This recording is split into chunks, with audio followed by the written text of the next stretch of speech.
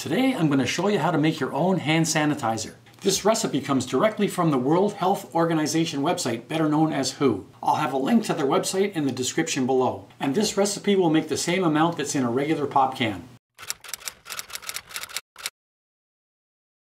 So the first thing you're going to need is some glycerin, some hydrogen peroxide, some tap water that's been boiled and then cooled, isopropyl alcohol, and a small dispenser or squirt bottle.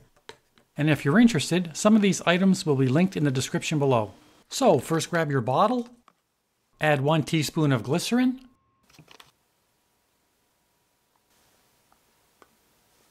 one tablespoon of hydrogen peroxide,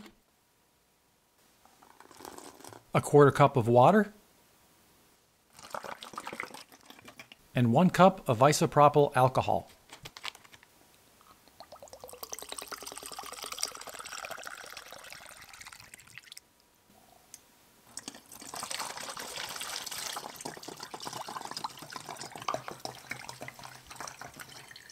Now put the lid on and give it a shake.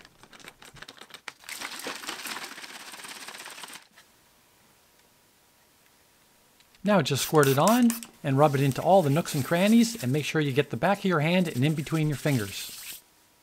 And the final step is to label the bottle. So one more time, a teaspoon of glycerin, a tablespoon of hydrogen peroxide, a 1/4 cup of boiled water that's been cooled, and 1 cup of isopropyl alcohol. And remember to label the bottle.